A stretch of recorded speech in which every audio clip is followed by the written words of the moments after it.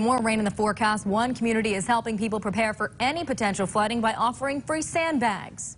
Local 24 News reporter Jalen Sochek is live from Crittenden County, where precautionary steps are being taken. Jalen, where can people go if they need sandbags?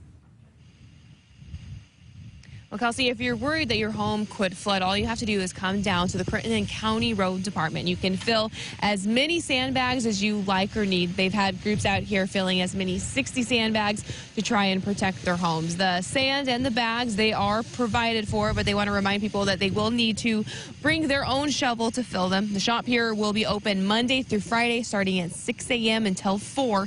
They're encouraging people to be proactive if they feel they need it with this current rainstorm. And you can see people are already stacking a few in front of their garages and front doors. This low-lying area of Crittenden County is prone to flooding, but it being an extra wet spring has presented more challenges for this community. Because of all the rain we've had this spring and summer, it's just an unusual amount of water, and the people that needed the bags have been flooded 2 or 3 times. And the roads department plans to stay open with these bags as long as you need them through the summer.